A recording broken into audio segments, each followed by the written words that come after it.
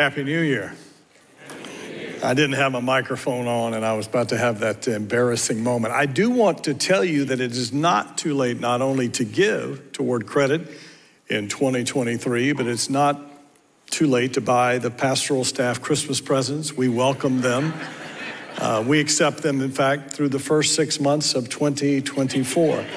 And you will get credit with us if you do that. It's so good to see you. What a good group showing up with this busy holiday season. And I do hope it's been a great Christmas. Thank God you're back if you've been away and you're safe. We pray for those that are away that they'll return to us safely with great and excitement and anticipation what God will do in our place in 2024. If the last half of 2023 is any indication, we are about to have a wonderful ride into the new year, and we'll give him all the glory.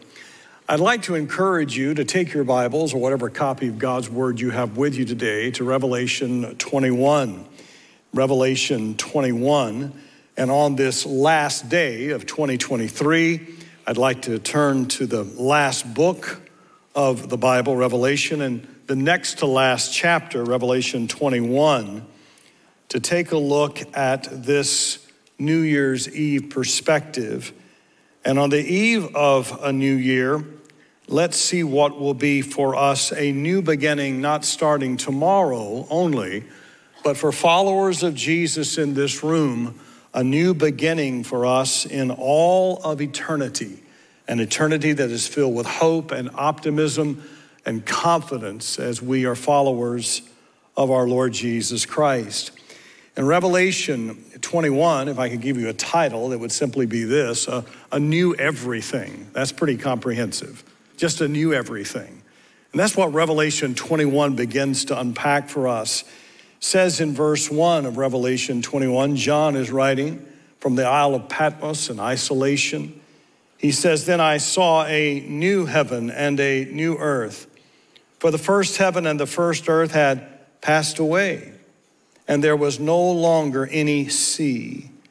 And I saw the holy city, the new Jerusalem, coming down out of heaven from God, prepared as a bride beautifully dressed for her husband. And I heard a loud voice from the throng saying, 'Look, God's dwelling place is now among the people, and he will dwell with them. And they will be his people, and God himself will be with them and be their God.' And then look at this. He will wipe every tear from their eyes. There'll be no more death." Amen. "There'll be no more mourning or crying or pain." Amen and amen. "For the old order of things has passed away." Hallelujah. The old order of things has passed away.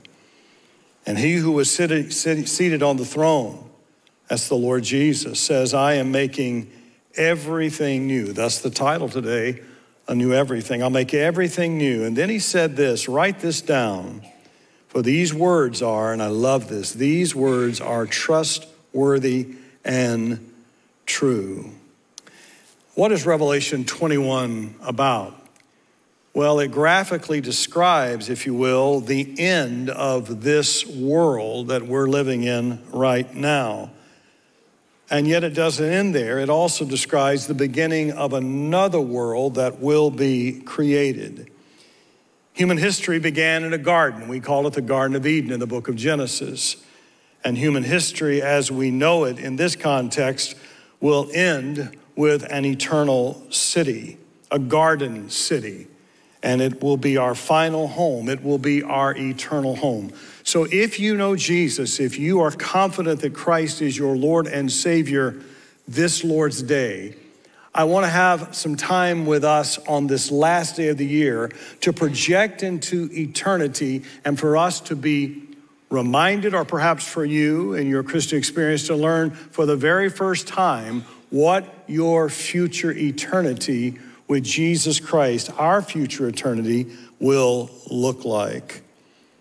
We begin this new year, and I was tempted, as I am always, and I say that in a positive way, to start outlining resolutions and challenges to you about the beginning of 2024. But as I looked at our sermon calendar and how the Lord is directing us in our preaching on Sunday mornings here, I see that it's going to be a year of us challenging people to have confidence in Christ, because 2024 is going to be a rocky year for the nation. Prepare for it. It's going to be unbelievable.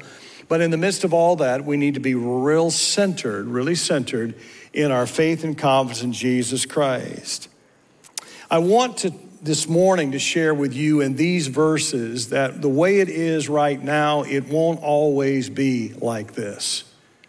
It won't always be as it is at the end of 2023 and the beginning of 2024. And as you look at these words, I want to encourage you that the Lord Jesus himself says to John on the Isle of Patmos, as he records what he sees, he says the words of Revelation 21 that we've read are trustworthy and true words. They were then, and they are trustworthy and true words to take us into 2024.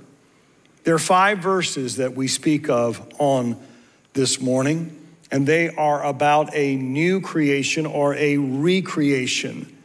These verses speak of making everything we know and experience in our earthly life today, makes everything we know brand new. Now, if I could offer a timeline as to when these things happen, that would simply work this way. We live in this present age that we refer to, the majority opinion in our church would be that this is the church age. This is the age of grace. This is the age in which the church takes the gospel to the world. And the great promise that we have is the appearing of the Lord Jesus in the air, the rapture of the church, the gathering of his church. He meets us in the air, he takes us to heaven, and here on this earth, it moves into a period called the tribulation. 3.5 years of some degree of peace and prosperity, and 3.5 years, the latter part, of pain and misery. And at the end of that tribulation period will come the Lord Jesus Christ in the air from heaven to this earth to defeat his enemies of the Antichrist, the false prophet. There will be a judgment on this earth, the battle of Armageddon. It will be an incredible, awful, terrible time. The church will be behind him as he comes to this earth, and he will come and he will establish, again, the majority opinion in our church, he will establish a millennial kingdom, 1,000 years of him ruling and reigning in the area of Jerusalem over this world, and it will be 1,000 years of incredible reign and presence. Then following that millennium, there will be a bit of rebellion by the enemy, and the enemy will rise up, and he will be defeated, and the Lord Jesus will cast him along with the false prophet, along with Antichrist, into a lake of fire, a pit, and forever bound there will those enemies of God be. And then you come to Revelation, which, by the way, these things are described in Revelation 20. And in Revelation chapter 21, we move into an era that this context is, it is the new heavens and the new earth. So let's begin as we see where this will take place out there more than 1,000 calendar years from now. The very first thing that we see in this passage is that there is a new heaven. You see it there in verse 1. Then I saw a new, N-E-W, a new heaven. Now, there are a lot of thoughts out there and in this room about heaven. Some of it has creeped into the church, which the world has created some idea of some utopian heaven. Some of it is a man-made, human-made sentiment. Some of it about heaven is very sticky. It is very sentimental. It gets very emotional. For instance, I've done hundreds of funerals. And in some eulogies I've heard where a relative is talking about the person who's passed away who loved to fish and get up and say, you know, I bet Grandpa's up there in heaven right now fishing with Jesus. Don't think so. Okay, it's a sentiment. Means well, but that's not a biblical view of heaven. The loved one that passed away loved golf. I bet Uncle so-and-so is up there in heaven teeing off and playing golf with the disciples. And everybody smiles and laughs, but probably not. That's probably not happening in there. So my point being is that when it comes to heaven, sometimes we move into some type of cinematic or script of making us feel better about what heaven is. Those are fictional accounts. What we know that heaven is, its present state, and a new heaven that I'll talk about in a few moments. This new heaven is very, the old heaven, the present heaven is very real, and the new heaven will be very real. It is a place. It is a place that resides right now. When you and I die in this present situation we are in this world, our bodies will be put into the ground. Some are cremated, but the body will begin to decay, but our spirit will go to be with the Lord in heaven. When you die as a follower of Jesus Christ, you go to be in heaven. And heaven is where God's presence is greatest. It is centered. And Jesus Christ sits there at the right hand of Jesus Christ. He is there enthroned in heaven. Christ follower, when you die, your name is in heaven. Your address when you die will be heaven. When you die, you go to heaven. You do not go to some other kind of place. You go to heaven. To be absent in the body, the scripture says, which is death, is to be present with the Lord in heaven. We spent a month with Isaiah in the earlier chapters of 6, 7, 8, and 9, where these are incredible prophecies made from Isaiah about the Lord Jesus Christ that came true. They were with precision-like accuracy. It's interesting to me that the same prophet speaks with the same degree of confidence and certainty about the reality not only of heaven, but Isaiah, 600 years before the birth of Christ, even talks about a new heaven. In Isaiah 65, verse 17, Isaiah says, the Lord says, see, I will create new heavens and a new earth. The former things will not be remembered, nor will they come to mind. One chapter later in Isaiah chapter 66, verse 22, he's almost at the end. And at the end, it's like a signature piece of his book of the Bible. He says in verse 22, Isaiah 66, 22, as the new heavens and the new earth that I will make will endure before me, declares the Lord, so will your name and descendants endure. Now, when you read about the Bible, you get into the scriptures, and we have some marvelous Bible teachers in our church. If you are not in a life group in our church that meets at 9:30, beginning again in 2024, this next Sunday, I hope that you will be a part of that. It's an opportunity to roll up your sleeves. We have men's studies, Bible studies throughout the week, and we really have some wonderful Bible teachers here. And as Bible teachers in our church know that whenever you begin to explore the scripture, you see on this issue of heaven that the Bible kind of describes, if you keep unfolding the context for the word heaven, you'll find three different kinds of heavens described. Three. The first heaven, as described in scripture, are basically, if you just can look through the windows, through the screens, you'll see the blue sky. If you look that way, you'll be blinded by the light and so our church. Don't look that way. If you'll go this way, you will see the blue sky. That blue sky that sometimes has white clouds, is sometimes gray when it is cloudy or rainy like it was over the holidays for several days. That is, if you will, the first heaven. When a rocket is launched at Cape Canaveral and it goes into the sky and it is seeing itself going through the burly sky, as the poets call it, goes up there and then disappears beyond the blue, from the Earth's surface upward toward the blue sky, and that rocket disappears. That's what you would call the first heaven. It's the sky. It's where we fly when we get on airplanes. It's where the birds fly. It's that area that you go to right before you begin to see the stars and things begin to be dark and you begin to not have gravity.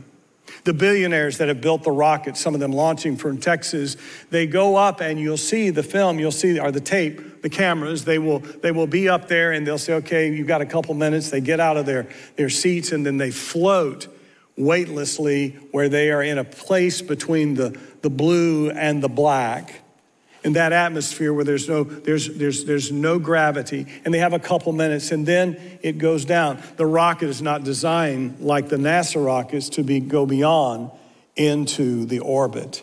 That is what we would call the first heaven. The second heaven would be those stars beyond the blue. If you remember the movie, it's an old movie now, but a classic. If you haven't seen it, you should check out The Right Stuff. Chuck Yeager, the famous Air Force pilot, test pilot, was not chosen or was not eligible for whatever to become one of the first pilots of NASA, the Apollo crews, as which the movie's about. These pilots had the right stuff. Yeager had the right stuff for whatever reason, wasn't eligible or wasn't interested. But out of curiosity one day, he took off, and the movie just beautifully shows it. He wanted to see what those astronauts were seeing. And so he took a test pilot, a test jet into the sky, and he went as far as he could go, and it dramatically captures in the film the Chuck Yeager character, and everything inside that cockpit was just shaking and vibrating, and it seemed to fall apart. And for just a moment, Yeager, who had spent his life in the sky, for the first and only time, saw, if you will, the dark and the stars and where the planets reside beyond the blue. That's the second heaven. That's the outer space. That's where the NASA projects have flown for most of our lives. They journey through the second heaven. Think about outer space. Think about Star Trek. Think about Star Wars, going boldly where no man had ever gone before. That's the second heaven. And then there is in the Bible a third heaven. Paul actually witnessed it and says, I went to that third heaven. And when Paul got there, he saw in his vision of the third heaven, and is affirmed as scriptures will show us in the minutes to come, this is where the throne of God resides. In fact, in verse 3, if we go back to Revelation 21, verse 3 speaks of this throne. It says there in verse 3, and I heard a loud voice from the throne saying, look, God's dwelling place is now among the people, and he will dwell with them. That is the third heaven. The third heaven is, if you will, that place for eternity for us where we will live when we die. The present third heaven one day will be consumed, and there will be a brand new heaven. This is not, if you will, a renovation. This is not heaven flipping. Have you seen the mod houses in East Cobb? Can we talk? And if you are a builder, developer, if you may have moved here and just bought that house, one of them, and y'all aren't going to like me very much, but I just don't get the mod houses because I remember what the houses looked like before. Those are flips. They are renovations. When Paul talks about a new heaven, and John here talks about a new heaven, he's not talking about flipping heaven. He's saying that there is going to be, and watch this carefully, there's going to be a brand new heaven after the one that is there presently in eternity. There will be no sun, there will be no moon, there will be no stars, there will be no need for the sun because God will be the light. There will be a whole new atmosphere. It'll be a whole new sky. It'll be a whole new universe. Just a few books of the Bible over in 2 Peter, chapter 3. Look at verses 10 through 13. I believe I have them for you. It says this. This is Peter writing, talking about the heavens, new heavens. But the day of the Lord will come like a thief. The heavens will disappear with a roar. The elements will be destroyed by fire, and the earth and everything done in it will be laid bare. It will be burned up. Heaven and earth, as we know it, will be burned up. And he writes then, since everything will be destroyed in this way, What kind of people ought you to be? And then he gives a practical application. Because you have an eternity with God, he says, as you live here, you ought to live life, live lives that are holy and godly, and you should look forward to the day of God and speed its coming. The day will bring about the destruction of the heavens by fire, and the elements will melt in the heat. But in keeping with his promise, we are looking forward to what? A new heaven and a new earth, where righteousness, the righteousness of Christ, the body of Christ, will dwell. So this idea is beyond our words, it's beyond our tongues, it's beyond our ability to accurately describe. But there is a description told to us that in the future, there will be a new heaven. Then secondly, you go back to the passage, he says in Revelation 21 verse 1, not only did I see a new heaven, but I saw a new earth. Literally, the new earth. Now, if you're interested in climate, global warming, or freezing, if you have natural, sincere concerns about that, I think we can help on this morning from God's word. Secondly, there will be a new earth. Literally, the new earth will have a different character than this present earth. There is coming a day when this present earth will pass away. But it will not happen until after the millennial reign of Jesus Christ for 1,000 years.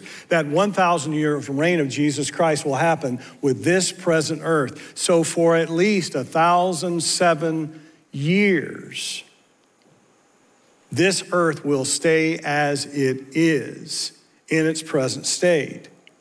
It is not going to be destroyed.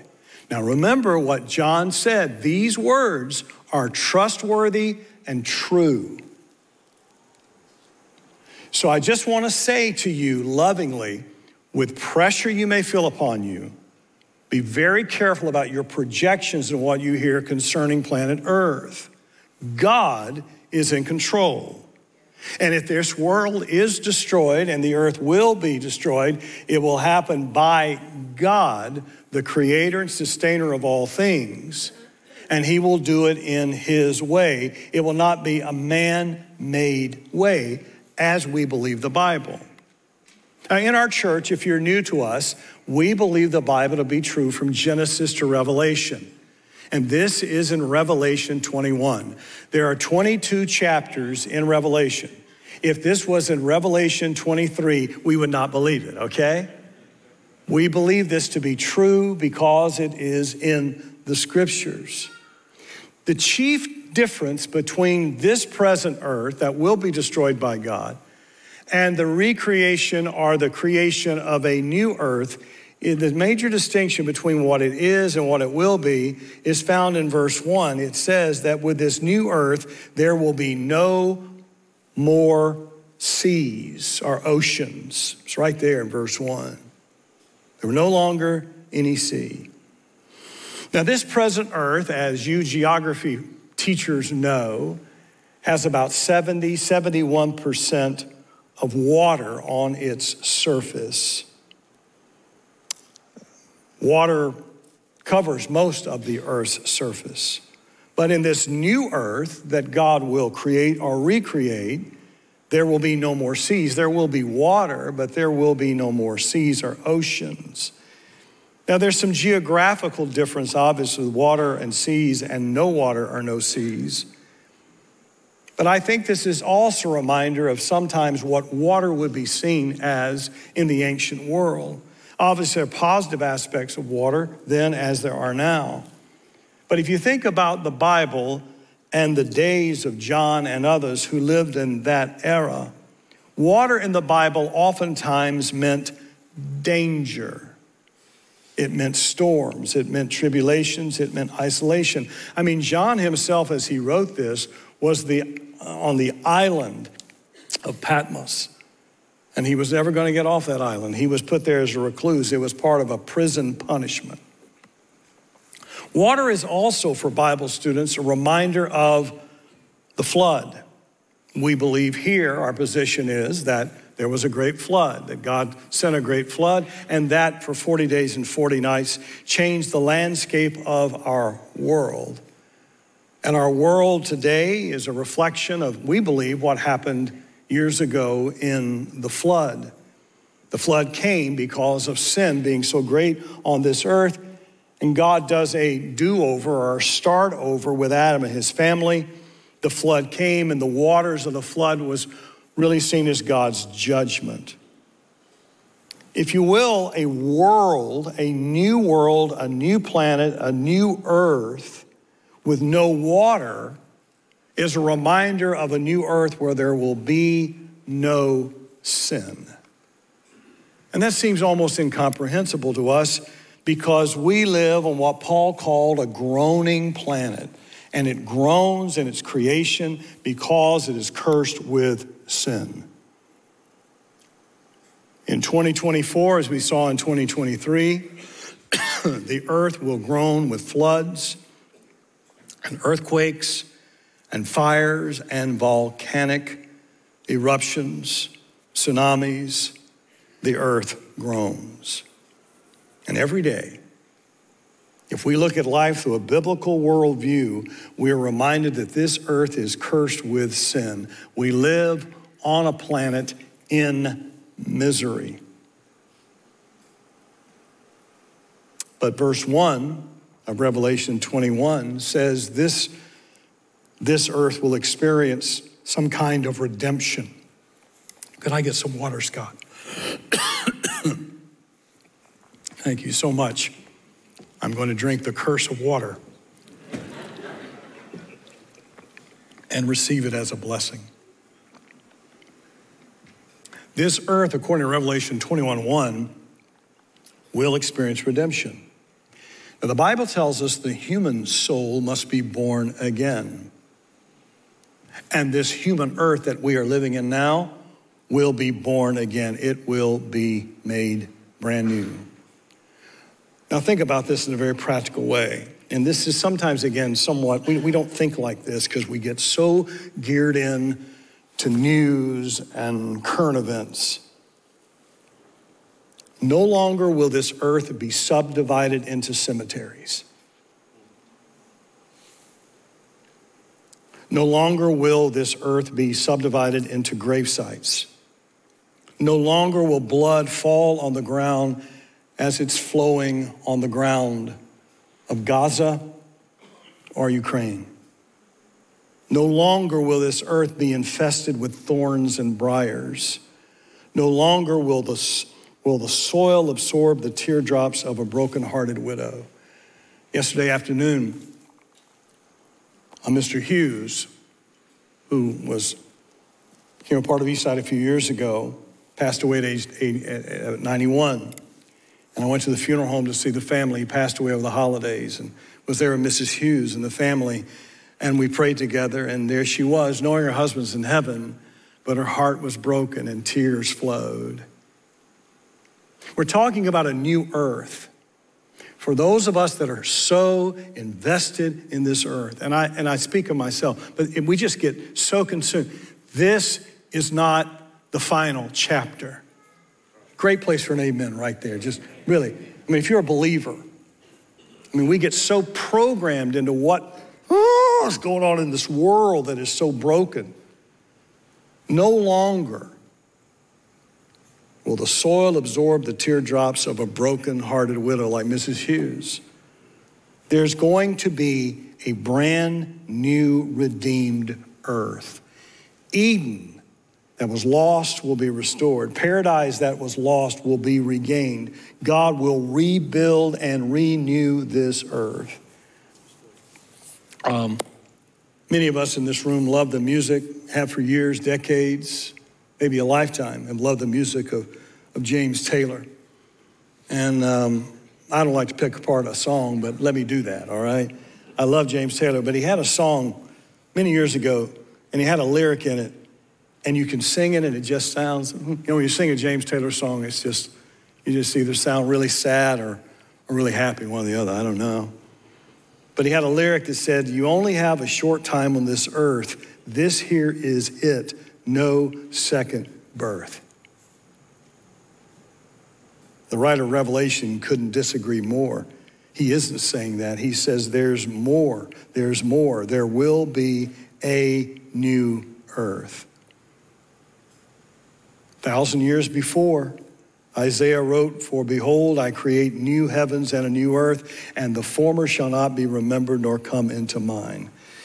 Now there is this fabulous verse that we know, but it becomes even more powerful to me at this moment. Matthew 24, verse 35, look at what Jesus says. Look at this. Look at it. Jesus says, let me ask you a question. How important is the Word of God? We're talking about daily reading the Word of God, spending time with the Word of God. Here's what Jesus says. Jesus says, heaven and earth will pass away. Jesus says that. It will. But my words will never pass away. So in 2024, when we are so consumed with what's going on with our elections and our Supreme Court decisions and our candidates and our worldview and everything that we think is right and wrong, all of that stuff, don't get so carried away that you forget that you are people of the book. Heaven and earth will pass away. Elections come and go. Supreme Courts come and go. Congresses come and go. Governorships come and go. But it is his word that will last forever. I say, why do you spend so much time here teaching the word of God? Because it's the only thing outside of Jesus himself that endures forever. Heaven and earth will pass away. That's what John is saying in Revelation 21. It's what Isaiah said. It's what Peter said. This present heaven and earth as we know it from the Bible, that will pass away. But by comparison, the word of God lives forever. And for those of us who believe the Bible, there's little argument about what this text says. There will be a new heaven and a new earth that will take shape after the millennial reign of Jesus Christ. Last point, and all of you are saying, thank God because it's 12:02. Okay, I know. Finally, there is a new city. It's verse 2. He says here, there is a new city, a holy city, verse 2. I saw it. It's a new Jerusalem. It's coming down out of heaven from God, prepared as a bride beautifully dressed for her husband. It's a new city. John calls it the holy city or the new Jerusalem, and it's a beautiful city. It is like a beautiful city, just like a bride. I've done a couple hundred weddings, maybe more. And I have never seen an ugly bride. Never. I mean, there is something stunning when that door opens and that bride is there. Wow. And I'm just the preacher standing there who will go by at the reception and maybe grab some punch and some potato salad. But what about the groom? I got his eye on him. Man, that guy, I've seen some guys almost pass out by the beauty of the bride. And this city will be beautiful. Beautiful like a bride about to come down the aisle to take the hand of the groom to be married. I love the present Jerusalem. I think I've been 7 times now. I love Jerusalem. I love the city. Love to walk the city. Love to go through the marketplaces. And I love obviously the biblical sites. I love the city. I love the old city. The walls. I look at the eastern gate, the very gate where Jesus will return one day. I'd like to stand on the Mount of Olives, look across the valley over at the city, see the wall on the outer side. When I, as this John, me, I look at that city and I see it and I love it. But this John here in Revelation 21, he's talking now about a new Jerusalem. And you know, he called it New Jerusalem. John himself spent time in Jerusalem. He was with Jesus in Jerusalem. He was at the Mount of Olives. He was there when he couldn't stay awake, when Jesus asked him to stay up and pray with him before they came for his arrest. But John, he knew Jerusalem. He wasn't talking about that Jerusalem that I am talking about, that I love so much. He's talking here about a brand new Jerusalem. And he knew the Jerusalem we know. He saw a capital city created by the glorious workmanship of Jesus Christ. He saw the universal center of God's government in the eternal home of we, God's people. That's where we're going, folks, for eternity. New heaven, new earth, and a new Jerusalem dominated by the power and presence of God, a city of God. 3 chapters early in Revelation 18, the same John writes about a city called the city of Babylon. It was a city that was made by men's sinful hands. Its whole purpose was to defy God. It was a city of sin. 3 chapters later, he writes about a city called the New Jerusalem, not made with the hands of men with its purpose, but its purpose was to bring glory to God. And if you and I read on, and we will not do that, but if we were to read on into Revelation 21 and get into verse 9 and beyond, we would see vivid descriptions of this new Jerusalem, this new city, which will be 1,500 miles high. And it'll be 1,500 miles wide. It'll be a size of a city that is the distance from Canada to Florida, New York City to Denver. It is described as floating above this new earth, this new Jerusalem will be, suspended in the new heavens. And the earth will revolve around this new Jerusalem because everything will revolve around Jesus Christ, who will be right in the center of it. You can take your Bibles and study verse after verse in John's Revelation, and it will tell you what is present in that city. You go further down into chapter 21. It has 12 layers of foundation stones, this new city, each inlaid with a different precious gem. The streets will be of pure gold. There will be a river, the tree of life, walls of jasper, gates of pearl. I long for that heaven. And I hope you do too. Because if the biggest thing on our agenda is who will win the national championship, who will win the Super Bowl, what's my stock gonna do? What's my portfolio gonna do?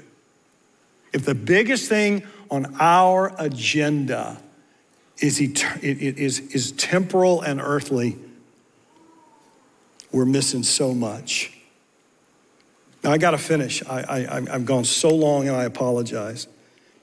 So my New Year's resolution will be, starting tomorrow, I'll stop at 11:58, all right? Maybe, all right. It's an impressive list of what is present in heaven, but I want to see this, and I'll finish. The most striking thing to me about this new heaven, new earth, and new city, it's not what is present, but what is absent. Oh, friends, brothers and sisters in Christ, I plead with you to look with me at verse 4. Here's what will happen. Broken-hearted person today, person who is discouraged, a Christian who is just down today and doesn't get it, doesn't understand it, and maybe even mad at God. There is coming this day, and look at this promise. It says that he will wipe every tear from their eyes. What is absent from heaven is the new heaven is there'll be no more death, no more mourning, no crying, no pain, for the old order of things has passed away. No more funerals, no more broken hearts, no more lies, no more betrayal, no more loss, no more misunderstandings, no more, no more, no more. Amen. That's our future. I'm glad I'm on my way to heaven. But I want to ask you as I finish, how about you? Do you know for sure that you are on your way to heaven? In the book of Corinthians, the Apostle Paul talks about anyone who is in Christ is a new creation. So you are in alignment, Christ follower. You and I who know Jesus, we are in alignment as a new creation to appropriately fit into a new heaven, a new earth, a new Jerusalem with our Savior. Allow me a moment to share the gospel with you. What makes someone a new creation in Christ Jesus, according to the gospel, is that you receive Christ as your Savior. You come to a point in your life where you understand that you are a sinner and that you need Jesus Christ in your life. You can't save yourself. You can't purchase it. You can't earn it. You can't borrow it. There's nothing you can do. Only you can place your trust in only what Christ has done, die for your sins. So I'm going to lead in a prayer on this last day of 2023. And I beg and beseech any of you who are not sure today, if you were to die, that you would go to heaven, that you would pray with me silently where you are. This will be the last thing we do before we sing and we go out to face 2024 together. With your heads bowed and your eyes closed, would you pray with me this prayer if it applies to your situation? I just want to state it to you this way, not sensational. I just want to state it to you this way. If you were to die this afternoon, do you know for sure that you would go to heaven? If you do not know that, pray this prayer with me. Dear God in heaven, thank you for sending your son Jesus to die on the cross for me. I am a sinner. Please forgive me of my sins. Wash me clean. I'm so sorry. You know everything I've done. Please forgive me. Make me new. Let the old go and let the new come in. I confess with my mouth, Jesus is Lord. I believe in my heart that he died and that he rose and that he lives forevermore. Come live within me. Make me new. Give me a new name, a new identity, a new citizenship, a new sense of belonging. I believe Christ. If you prayed that prayer, Scott and I will be at the exits today, and you can share that with us. We'd love to give you some materials to help you get started right. What a way to begin the new year, knowing Christ. And for the rest of this church family, hey, Eastside, God's been so good to us. But the cares of this world, if we're not careful, can get in and choke, suffocate our relationship with Jesus. There's a lot of things that we want to be responsible and good stewards for here on this earth as witnesses for Christ. But what do you say, let's together not allow the things of the world and the pressures and the culture, all the things out there, defeat us and alarm us to the point that we become stressed. Let's keep our eyes on Jesus in 2024. Let's stay in the Word. Let's stay on our knees. Let's keep worshiping and witnessing together and watch what God does in our lives and our families, in our enterprises, and what he will do in our local church. What a marvelous morning the Lord has given us.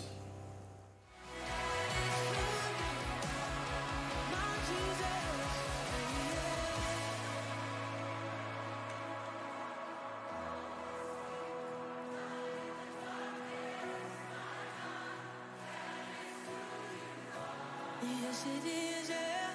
To you are waymaker.